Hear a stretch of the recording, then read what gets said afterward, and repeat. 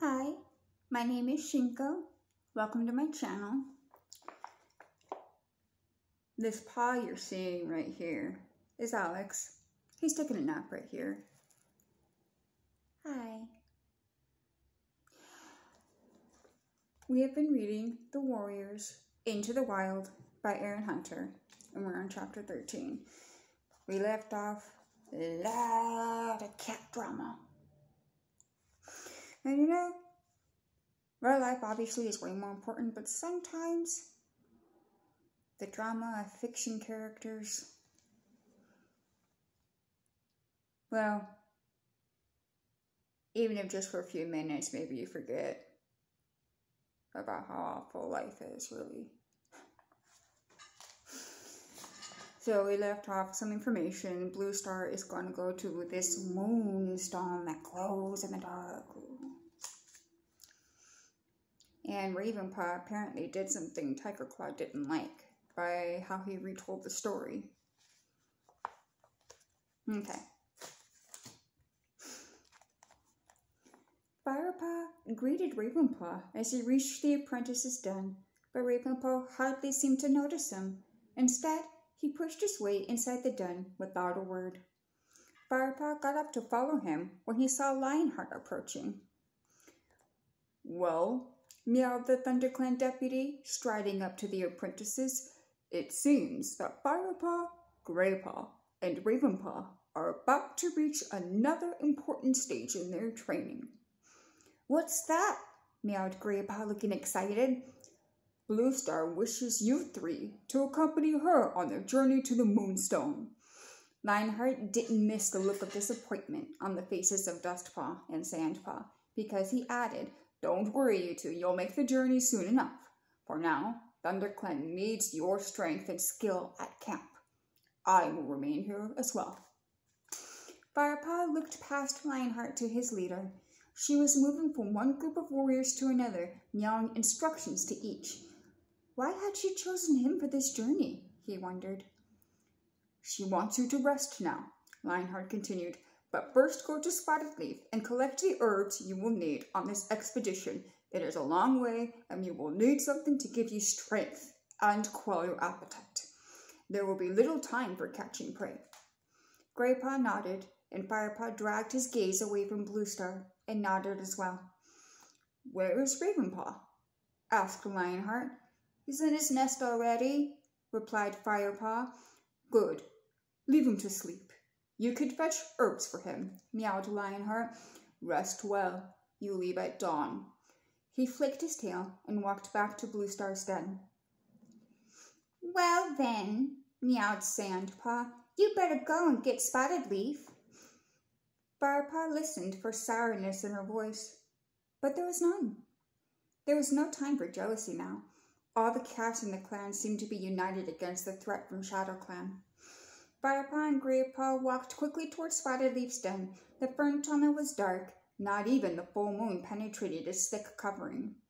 Spotted Leaf seemed to be expecting them as they emerged into her moonlit clearing. "You have come for some traveling herbs," she meowed.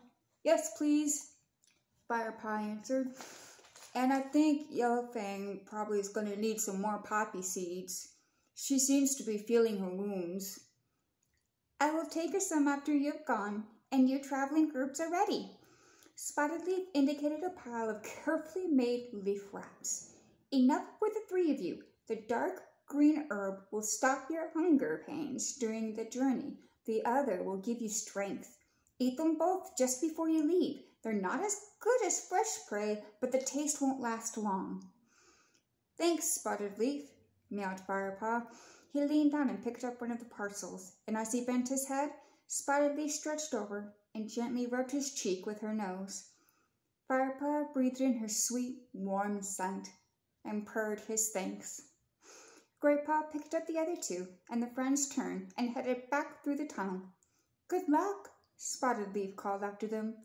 "Travel safely." They arrived at the entrance to their den and dropped the bundles.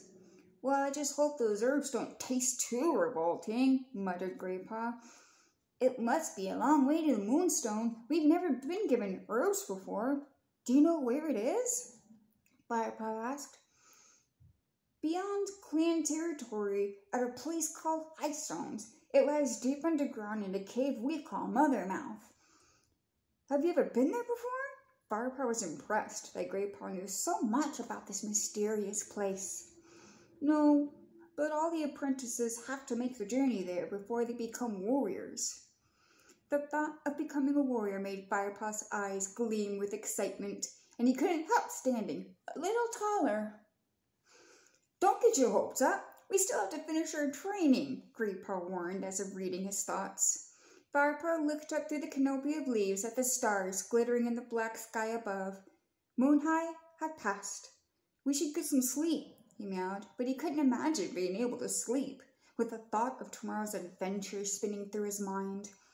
Attending the gathering, a journey to the Moonstone? How far his kitty pet life seemed now. Chapter 14. The cold air chilled Firepaw's bones as blackness wrapped itself around him. He could hear nothing, and his nostrils were filled with the musty scent of damp earth. Out of nowhere, a brilliant ball of light flared in front of him. Firepaw ducked his head, screwing up his eyes against the glare. The light shone, dazzling coldly like a star. Then it blinked out, disappearing as quickly as he had come. The darkness fell away. Firepaw found himself in the forest. He felt comforted by the familiar smells of the woods. He breathed in the moist green scents, and calmness flowed through his body. Without a warning, a dreadful noise burst from the trees. Firepaw's fur bristled. It was the screeching of terrified cats, racing out from the bushes up ahead. Firepaw recognized the thunderclang pelts as they fled past him. He stood rooted to the spot, unable to move.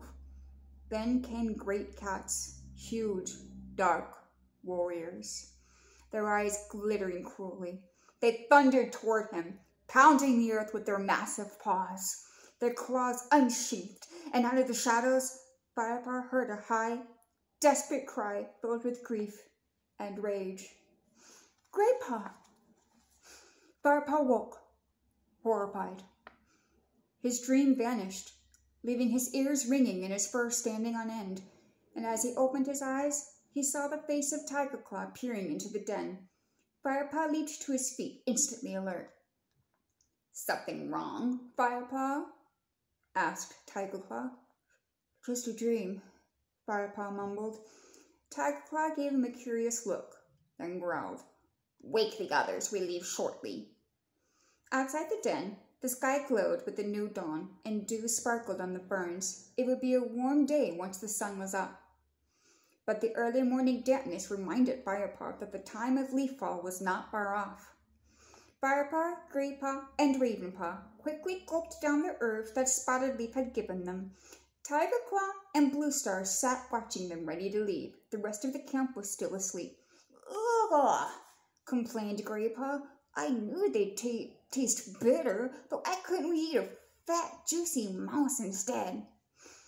These herbs will keep your hunger at bay longer, answered Bluestar, and they will make you strong. We have a long journey ahead of us.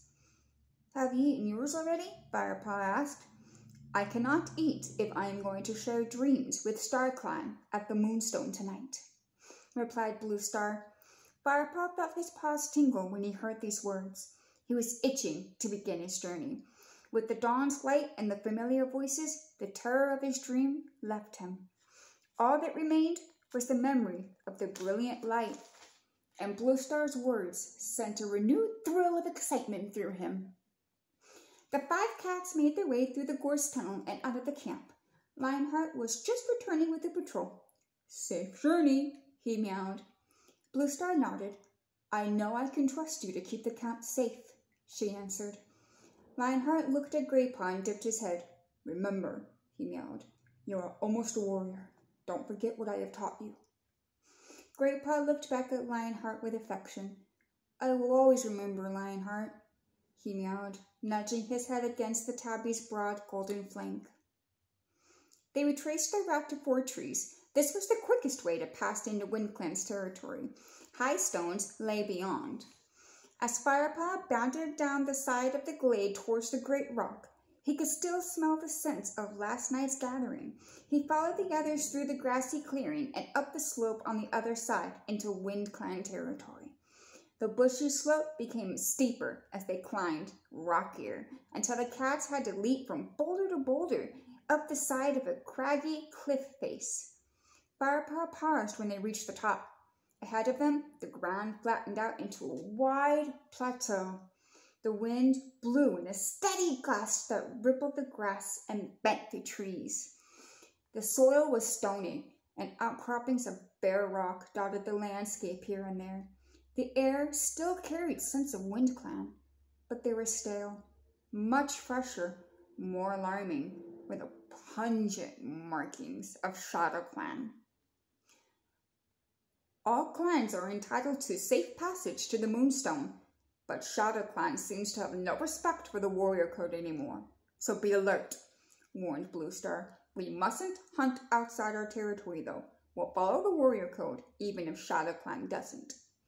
They set off across the plateau as the sun rose into the sky. Following the tracks through the heather, Firepaw had grown used to living under a canopy of trees. Without their shade, his flame-colored pelt felt heavy and hot, and his back seemed to burn. He was thankful for the steady breeze blowing from the forest behind. Suddenly, Tiger Claw stopped dead. "Watch out," he hissed. "I smell a Shadow Clan patrol." Firepaw and the others lifted their nose, and sure enough, the scent of Shadow Clan warriors traveled on the wind. "They are upwind. They won't know we are here if we keep moving," meowed Bluestar. "But we must hurry. If they move ahead, they'll detect us. It's not far to the edge of Wind Clan territory now." They moved on quickly, leaping over the rocks, pushing their way through the sweet-smelling heather. After a few steps, Firepaw sniffed the air and glanced over his shoulders on the lookout for Shadow Clan patrol. But gradually, the odor grew fainter and fainter. "They must have turned back," he thought with relief. Finally, they reached the edge of the uplands. The landscape changed dramatically, shaped and altered beyond recognition by two legs. Wide earth tracks, crisscrossed green and golden meadows, small woods dotted the land, and two-leg nests, houses, were scattered here and there among the fields. In the distance, Firepaw saw a familiar wide gray path. An acid tang that had stung his throat drifted on the breeze. "Is that the Thunder Path?" he asked Graypaw. "Yep," replied Graypaw. "It runs up from Shadow Clan territory. Can you see high stones behind it?" Firepaw looked at the distant horizon. The land rose sharply up to a point, jagged and barren. "So we have to cross the Thunder Path, then?" "Yup," meowed Graypaw. His voice was strong and confident, almost cheerful, as he faced this difficult journey. "Come on," Bluestar meowed. She bounded forward. "We can be there by moonrise as long as we keep up pace." Firepaw followed her with the others down the hill, away from the black hunting grounds of Wind Clan and into the lush of Two-Leg territory. Keeping near the hedges, the cats walked on. Once or twice, Firepaw could smell prey scent from the bushes, but Spiderleaf's herbs had succeeded in taking the edge off his hunger. The sun was still hot on his back, even in the shadows of the hedgerows. They skirted a two-leg nest. It stood on the wide expanse of hard white stone, with smaller nests around the edges. Keeping low, the cats crept past the fence that surrounded the white stone. A sudden barrage of barking and snarling made them spin around. "Dogs!" Firepaw's heart missed a beat. He arched his back, fur bristling from nose to tail. Tiger Claw peered through the fence. "It's all right. They're tied up," he hissed. Firepaw looked at the two dogs scrabbling on the stone, barely 10 tail lengths away. They were nothing like the pampered pets that lived in the gardens of Two-Leg Place. These creatures stared at him with wild, killing eyes. They strained at their ties and reared up on their hind legs. They growled and they barked, their lips drawn back to reveal huge teeth, until the shout of an unseen two-leg silenced them. The cats moved on.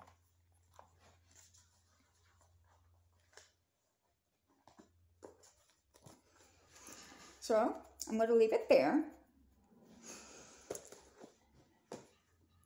So Firepaw had a very interesting dream. Now, in this series, dreams are important. They do mean something. In their belief system, sometimes dreams come from StarClan. They believe that StarClan, their ancestors talking to them. The medicine cats have dreams.